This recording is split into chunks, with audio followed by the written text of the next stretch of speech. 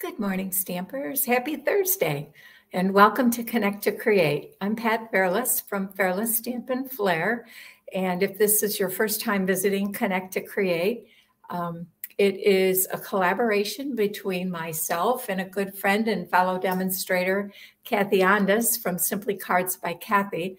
And it's our goal to come to you each week with a technique to show you how to do, or maybe a tip or a trick.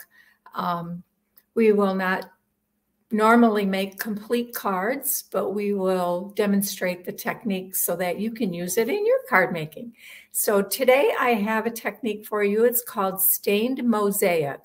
And this is a technique that I did many, many years ago and kind of forgot about it and had not done it in, let's say, several years. So I pulled it out this past week, last week, and started practicing with it again. And so today I'm going to show you some of that thing, some of what I had forgotten, and some tips and tricks too about how to use it. So let's go ahead and turn the camera down and get started.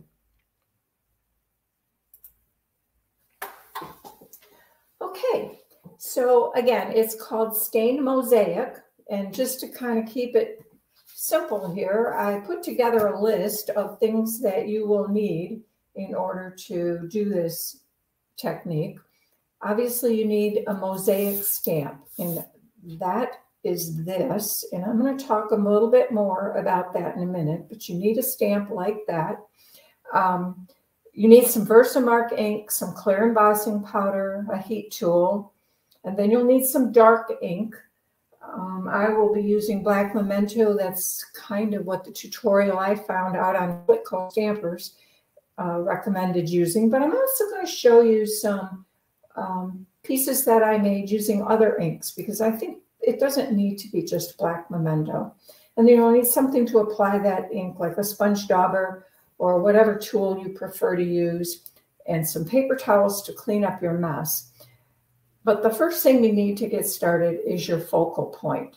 So that can be an image that you stamp and die cut. It can be many different things, but I'm going to give you a few hints about what kinds of images I found this past week tended to work best. But before we get to the image focal point, let me explain this mosaic stamp to you. It is made out of the scraps of rubber that come from our cling stamps. So when you get a new cling stamp, you know you have to punch out the stamps, and then this stamp is made out of these pieces that are around it. So when you punch out your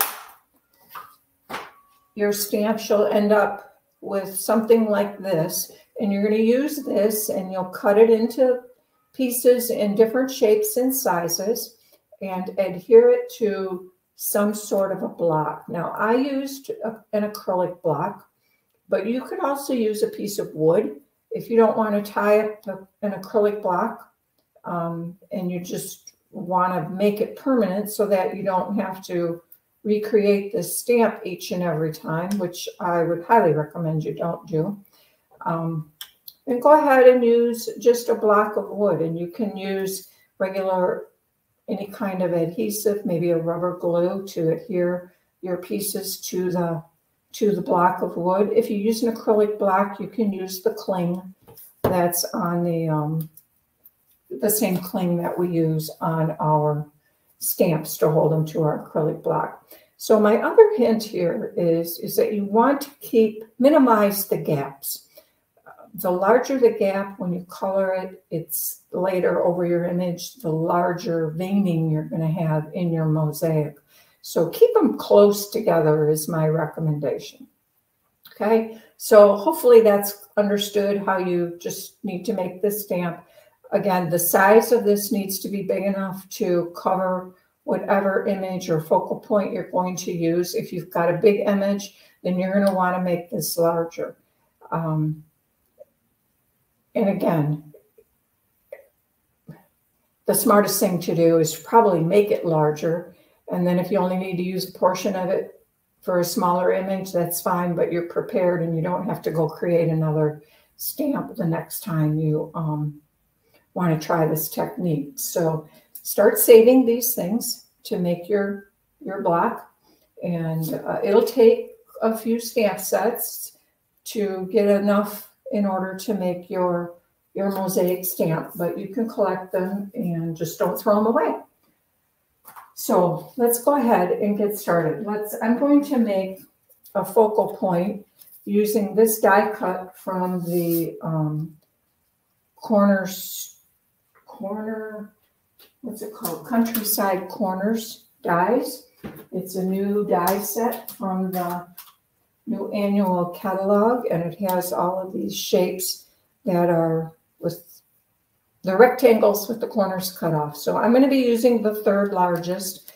My recommendation is that you either die cut it before you stamp your image, or stamp your image and then die cut it before you make the mosaic technique. So let's go ahead and do this, because I'm using color and contour stamp set today, and I'm going to be using these stamps and the leaf.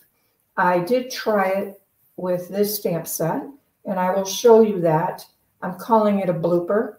I wasn't very happy with how this turned out, and when I show you, I will explain what I didn't like about it. So we're just going to start by stamping the outline image with black memento on here. And I'm using my piercing mat because this is a photopolymer stamp. So you get a little bit better image. Sometimes it's important, sometimes it's depending on the surface that's underneath. But it's a good habit to just, when you're using a photopolymer stamp set, just to use your piercing mat or something with a little bit more give to it to get a better image. Okay, the next thing I'm going to do is I'm going to add some leaves in between here, but I don't want this little swirl or flourish on these leaves. I just want the main part of the leaf. And again, I will show you why when I show you that blooper. So I'm just going to use my Stampin' Write basic black marker to ink my stamp. You huff on it and then stamp it on your cardstock. Okay, and we're going to do that 3 times. This is a nice little technique that you can use your markers to color your stamps, and you can do multiple colors on your stamp before stamping. Just remember to huff on your stamp before you stamp to just re-moisten it a little bit. Probably with this simple of a stamp, it doesn't really matter.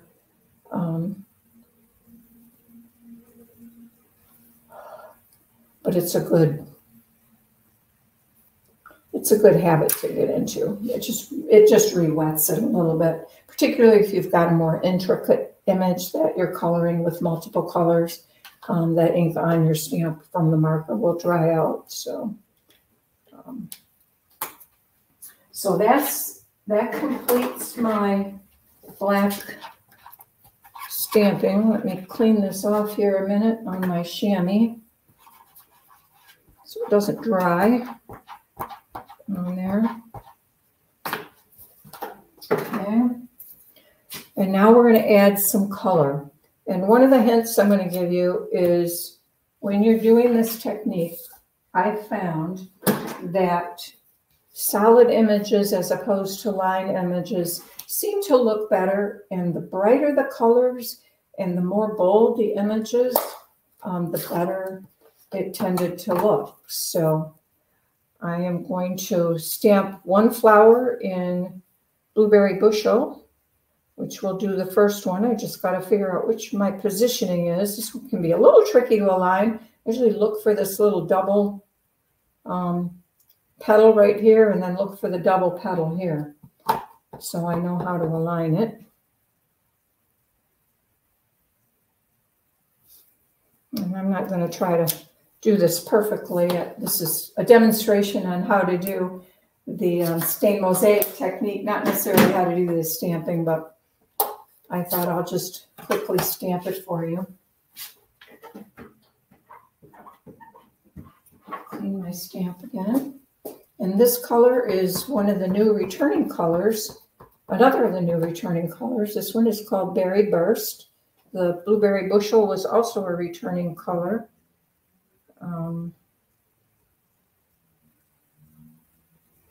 So these are some nice bright colors, which, as I indicated, seem to work best with this particular technique.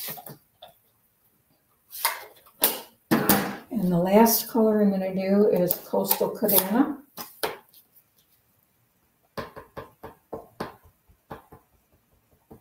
Okay, now I can't see my little thingies, so now I got to figure out where it is.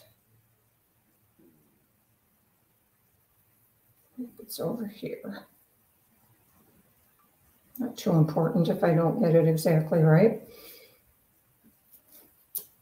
Okay, so that's nice and bright and cheery. I can set these aside. Now for my leaves, I'm going to color them with Granny Apple Green.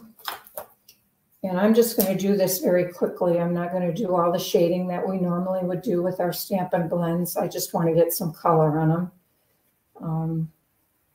That's a whole nother technique, is teaching how to color with blends, right? So I'm just going to color them with one color here. And I'm using the light Granny Apple Green.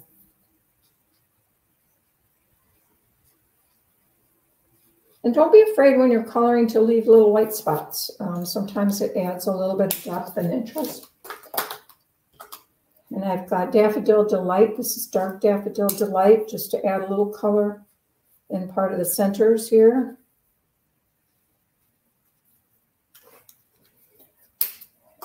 And then around the flowers, I'm going to color some sky. This is Pool Party. I am not going to color this carefully. I'm going to leave white here and there, partially on purpose, partially because I just don't want to take the time to color this whole thing for you. Again, that's not really the point of the video today. Today it's all about how to do the Stained Mosaic Technique. So, but it does seem, at least in my opinion, by adding this color in the background, it seemed to pop a little bit more when I had some color. So, okay, I want to make sure this is dry. All right, so now we have our focal point colored, and I'm going to bring our mosaic stamp in that we made, and we will ink that up very well with Versamark. And you want to make sure that you get this well covered. You may have to pat your ink pad on here multiple times. I did re-ink my Versamark pad before I started this, so it is pretty juicy.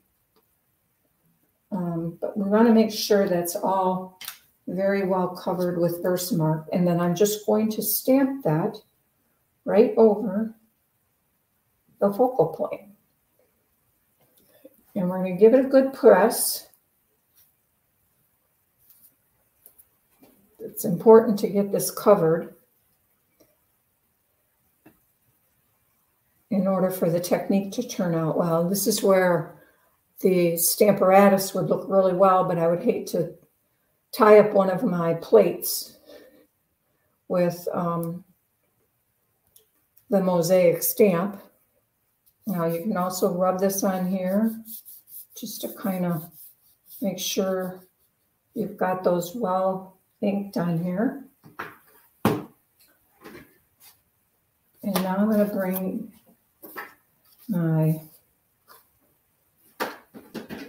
clear embossing powder. Now you saw I had my embossing buddy here. I could have wiped this with the embossing buddy because we're covering most everything except those fine little lines or gaps here between the stamp. It's not super critical. The static isn't going to really hurt you. So I did not use my embossing buddy, but if you wanted to, you certainly could. It won't hurt anything. It's probably a good habit to get into. And I'm going to let this slide around, kind of like if you were flouring a cake pan after you've greased up your cake pan. You want to make sure it's getting in all those little spots. And I'm tapping off lightly because I want a lot of it to stay on here. And I doubt that you can see this. But the next thing we would do is heat emboss this. And by the magic of television, I have one already heat embossed. So you don't have to listen to my heat tool right now. Now our next step is, like I said, is to add some dark color ink over this. So I'm going to use black memento for this one. And I'm going to use a sponge dauber because that's what works well for me. It's easier to control and get as much ink as you want in those little gaps. Can you already see the gaps where the ink is going? That's how you now see your mosaic pattern. And that's why it's called Stained Mosaic.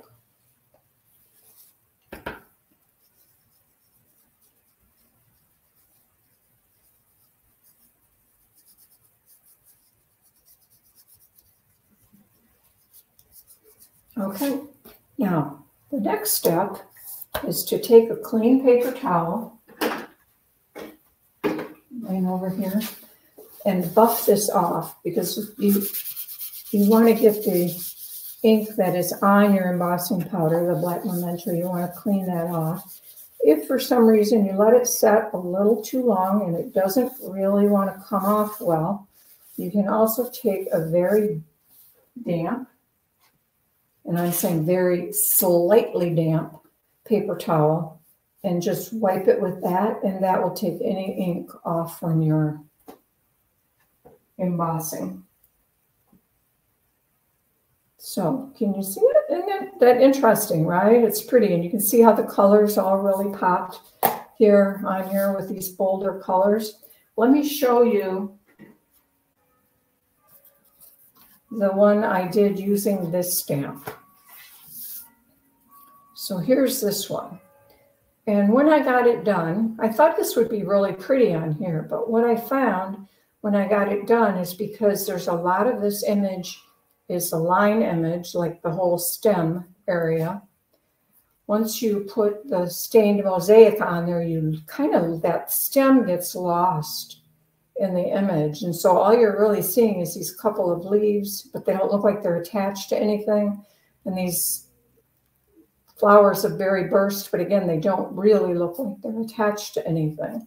So that's why I went with more of this all over pattern and the more solid images. And I think that turned out better that way. The other alternative I tried here, and I'm calling this one a blooper too. This one actually worked okay, but after I had the experience with the black lines, I thought, well, maybe I should just not do any black lines and not do the outline flower. And so this one was done with just the center part of the flower. And it's pretty. But if we look at the two side by side, I think I like the one with the little bit of black around the flowers a little bit more. It just, if you look at those two Coastal Cabana flowers, this one's just got a little bit more depth than this one. But I don't know. What do you think? Leave me a comment and let me know which one you like best. Let me show you the card. Here's the card I made with this. I just matted it with a slightly larger Countryside Corner die. Inside I stamped a flower. This is not done with the technique, just this piece is the technique. This is embossed with the timeless type, I think it's time worn type or something.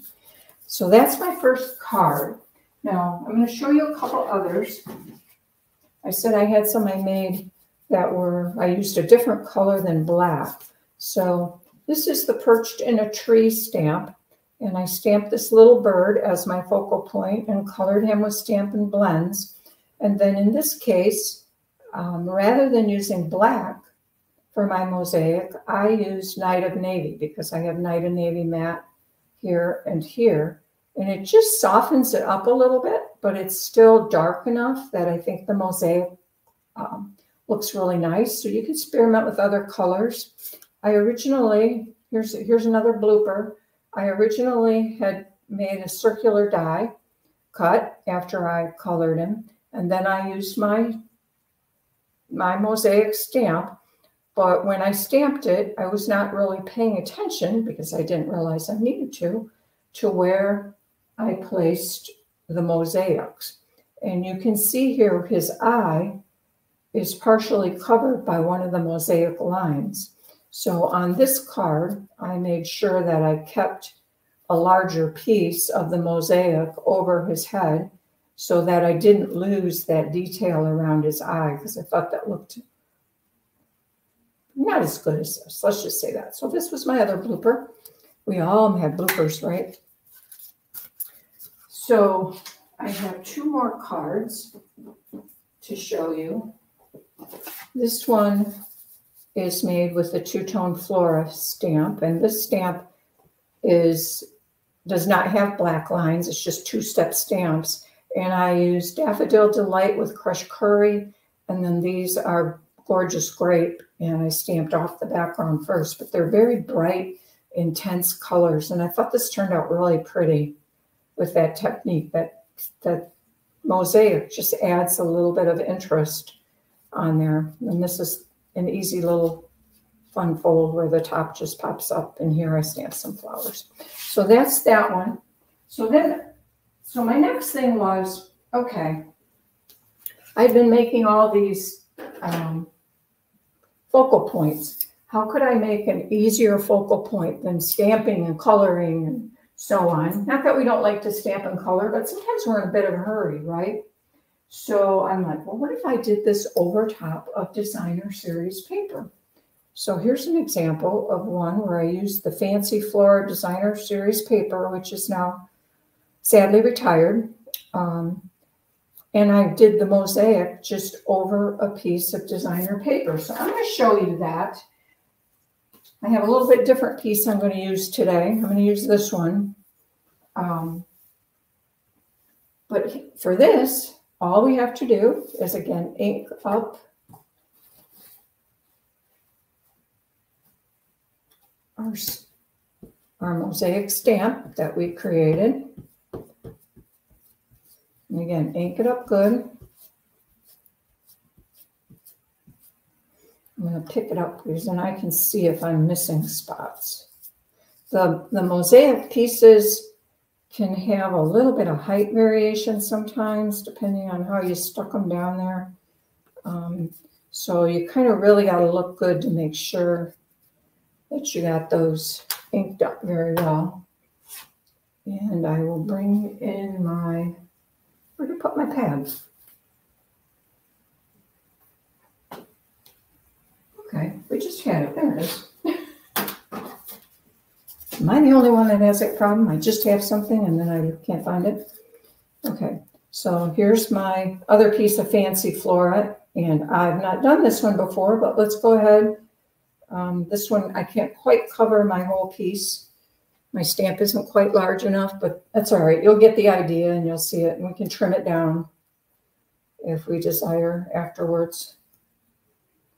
And again, I'm going to hold this, and I'm pushing pretty hard because I want to make sure I get good coverage of the embossing powder.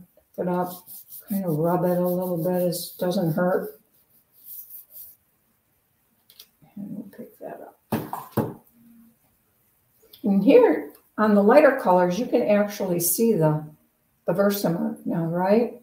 It's much easier than on the dark colors. So let's go ahead and bring this little tray back and put embossing powder on here. And this one I will heat emboss and then ink for you just so we can see what it turns out to be like, because I haven't seen it yet either. You'll be surprised for both of us. Good surprise or a bad surprise? What do you think? I don't know. Okay, so tap that off.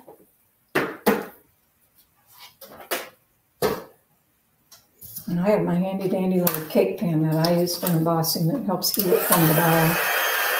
Apologize for the noise. I will try to talk a little louder so you can hear me with over the drone of the heat tool. And let it warm up for just a second. I'm wondering what you think of this technique. Once you get your mosaic stamp done, it's actually pretty easy. And it just does add a little interest with that.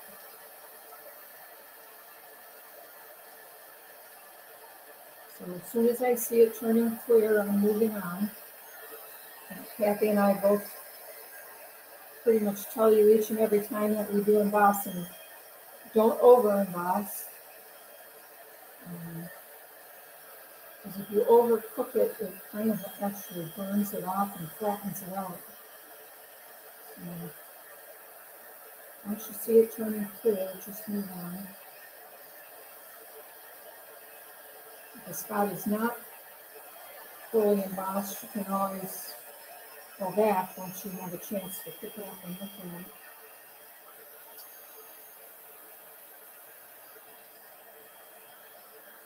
So let me look. I'm going to bring it up and see if I can see. Yeah, I think down in here I don't quite have it embossed. It still looks pretty pebbly and not clear. So I would just go back. There it goes. Yep.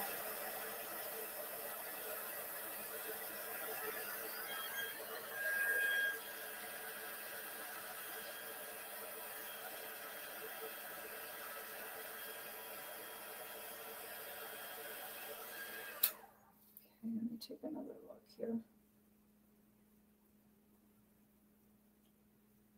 Okay, I think, well, I see another little spot I missed.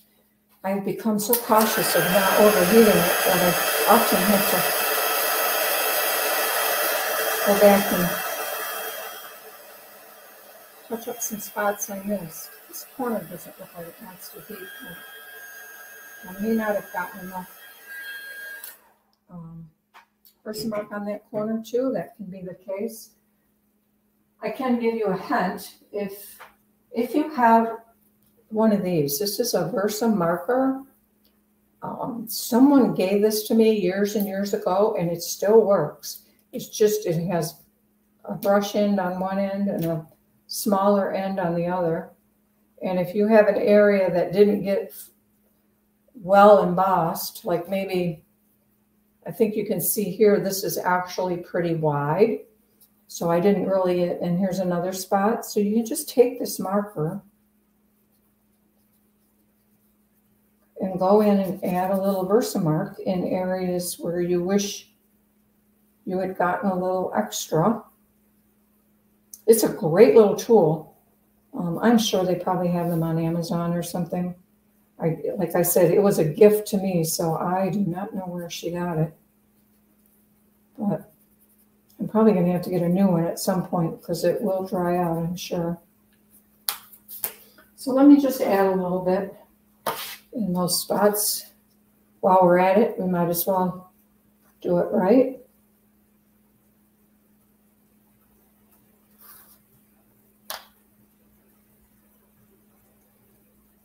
Okay. Again, let it sit on there so it wants to stick. There's not a lot of Versamark, just in those couple of spots down here. You can see down here. So I'll just go in and heat this up quick.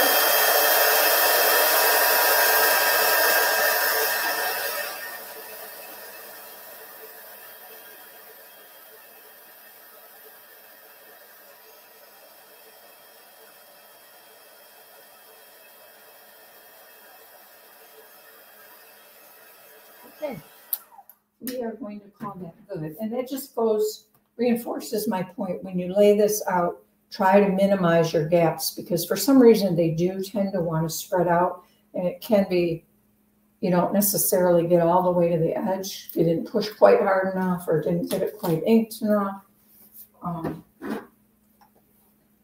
So keep those gaps small as you make your stamp.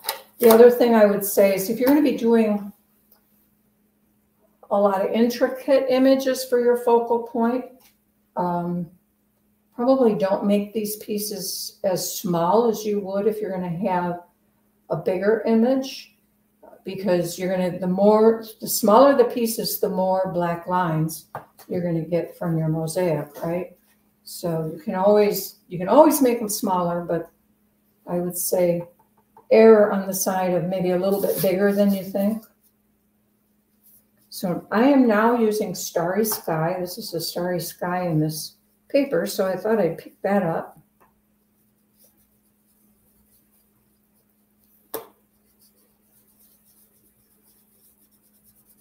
And it's a nice dark ink, so you can definitely see the lines. I have one more sample I'm going to show you where I used a couple of different colors on designer paper. And I want to let you see those options. What I like about the dauber is it's easy to really darken things in. A blending brush, you'd have a more difficult time with a blending brush, I think, getting it as dark in these seams or in the creases of the mosaic. I don't know exactly what to call them. So, okay, let's start. Now I'm going to take my paper or my paper towel. I'm going to clean this off as best I can with a dry one. And you can see there's some discoloration here. There's still Starry Sky ink on there. So I'm going to grab that damp one that I had, find a clean spot, and just, you'll be able to see the difference. Can you see how that brightens that up? It took that ink off from the embossing. Now this is very slightly damp. It is by no means wet. You don't want it too wet, because you don't want to get the card stuff that we started with, the white cards or the designer paper, wet, because it will tend to damage. The water designer paper and water are not a good mix, okay? So there is a focal point just made with designer series paper. And the card, I showed you this card. This is a little bit different. But it's that same technique. So this one is also with the two-tone floral stamp set. The inside, I just added a little bit of a strip, and of course the envelope. Don't leave your envelopes naked. So let me flip this over. It's just bad on the other side now. This will be cleaner. I'll get a chance to bring all four of these cards in here. The one additional one I said I would show you is this one. This is another piece of designer paper from the Fancy Flora designer paper pack. And here you can see on this side of the design, I used early espresso ink. So it's a dark ink, and it really makes those little mosaic patterns pop. Over here, I used Calypso Coral, and you can see them, but certainly not with the same emphasis as you see them over here. But it's just another way to try it and play around, have fun, use your retired paper to play and practice on, or take your favorite stamps and give it a try. So those are the two-tone floral. This one here, I will post this later today on my blog, Fearless Stampin' Flair blog, and so it'll have all the cutting dimensions and written step-by-step tutorial for the Stained Mosaic. So that'll be up probably middle of the afternoon, I would say. And here we have the bluebird. And I just painted him again on the inside and on the envelope as well. And then this was the first card I showed you. And stamp that on the inside. So that's kind of the 4 cards. Get them out here so hopefully you can see them all. With a good shot. If I didn't have the envelopes on there, it might be a little more helpful, right?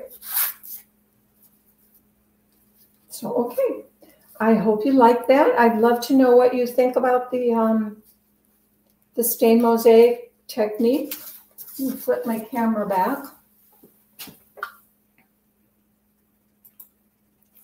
All right. I'd love to have you leave me a comment. Let me know what you think about that particular technique. It's an old one, but sometimes we have to revive the old ones, right? And remind ourselves that, hey, I liked doing this back when. Let's try it again. So that's what I did today. So I hope you enjoyed it. Also, let me know which card was your favorite one. Do you have a favorite? And I'd like to know that too. So thank you for joining today. If you did enjoy the video, then please hit the like button. We'd love to have you subscribe to our channels and help our channels grow. So we appreciate you being here and have a great day. Kathy will be back next week with something awesome. They always are. I'm not exactly sure what it's going to be, but we know it'll be great. So I hope you come back next week and see what she's done. Have a great day.